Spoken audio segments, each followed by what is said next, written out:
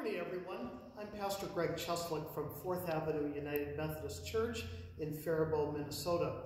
Today is Palm Sunday, and unfortunately we can't gather together in our sanctuary to celebrate today, but we can gather online, and I want to speak to the children this morning.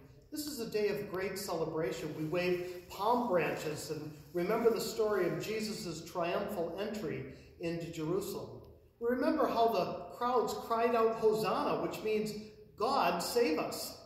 We too need God to save us.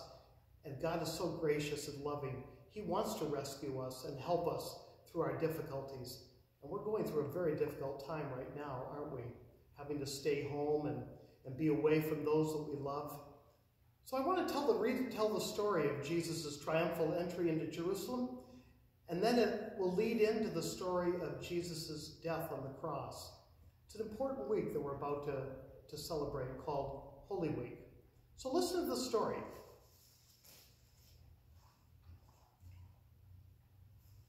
One day Jesus came to town, and people threw their garments down.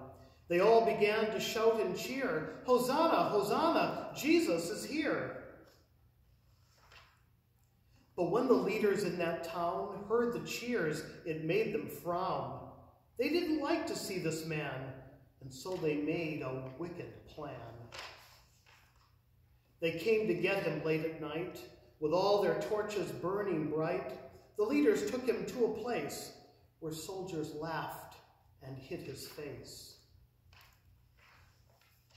And when the sun had risen high, they put him on a cross to die.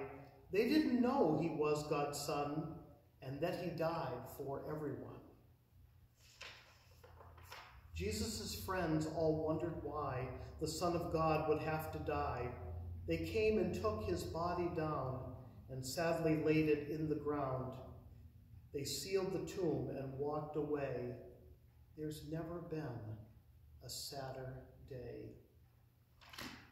So this is a crazy day when we celebrate the Passion of Jesus as well as the Palm Parade. It begins in a high note of celebration, and then it ends with our reflection on Jesus' death upon the cross. He loves us that much that he was willing to die upon the cross. And we continue to wave our palm branches and offer our prayers, crying out to him to come and save us. And he's promised that whoever calls upon the name of the Lord will be saved. Thanks for sharing this time with me. I hope you have a wonderful Holy Week. We'll continue to reflect on God's great love for us in Jesus, and we'll look forward to gathering next Sunday again to celebrate Jesus' resurrection from the dead.